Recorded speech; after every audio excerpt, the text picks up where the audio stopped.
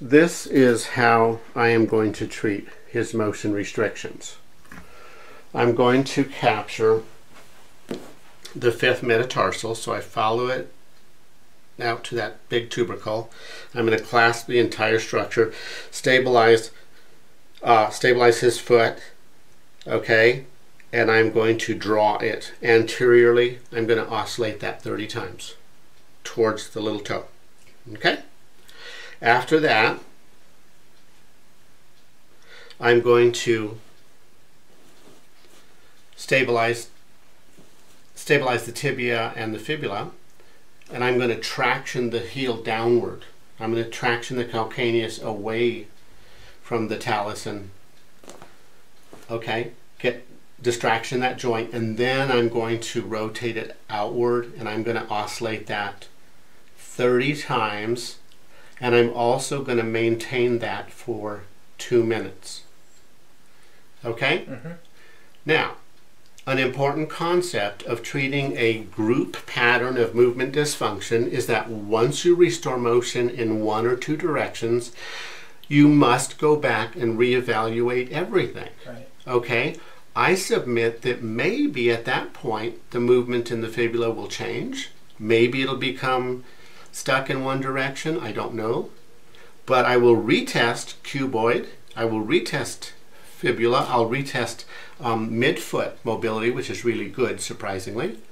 I'll retest fibular head as well. All right, so that's how I'm going to treat that. The tight hip rotators, I find this to be extremely effective. I use a piece of 2" by 4" by 8" foam. You can buy that from us, or you can buy it from Foam America.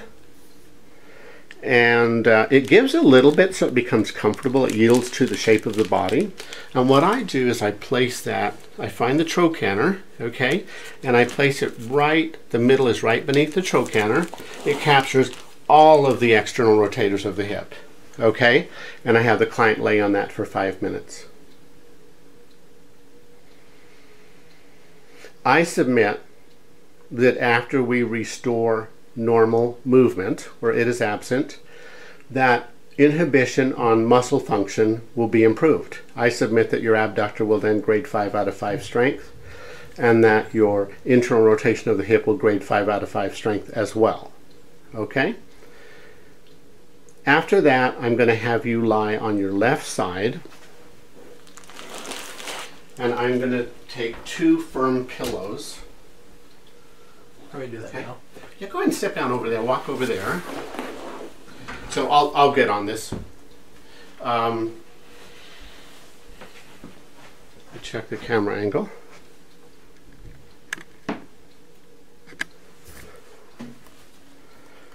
All right. So we want to restore left to right side glide of the pelvis. So we use 2 firm pillows, and I'll have you lay on your side on those pillows on the pelvis.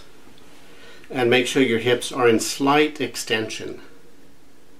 And you're going to lay on that for 5 minutes. And that comprises the treatment. And as a physical therapist, I'm sure you know how to work on increasing endurance of your hip rotators and endurance of your hip abductors. And I think that would be important, and I would of course encourage you to continue working on strengthening of the foot and ankle and restoring normal balance and proprioception. Absolutely. Okay, so I won't demonstrate those, but the viewer can certainly look up YouTube videos on treating the ankle. Okay, and I submit that your rib will naturally release, and that the upper cervical rotation will also release when we restore balance and normal mobility below. So I'll stop filming now, I'll treat you, and then we'll film your response to treatment.